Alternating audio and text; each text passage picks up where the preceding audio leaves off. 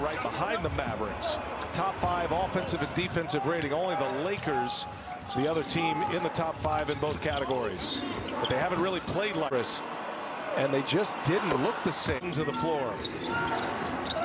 Doncic back on the floor. Was getting some regular treatment, some heat on that ankle. And Trey Burke delivers a mid-range jumps out. So, Jason, as you saw this unfold, just give us your understanding of why it all went down in your mind, and just maybe give us the rule as well about Wendell's perspective, the rhythm, and trying to restore order in a game like this. Speak to that if you can.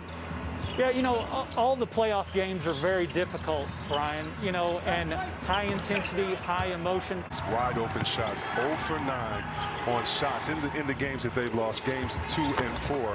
0 for 9 with no one even 6 feet. Point lead. Just underway in this fourth quarter, and Trey Burke, man, as he found 3 for PG-13. Now you say it's time. Yeah, it's definitely. Still have the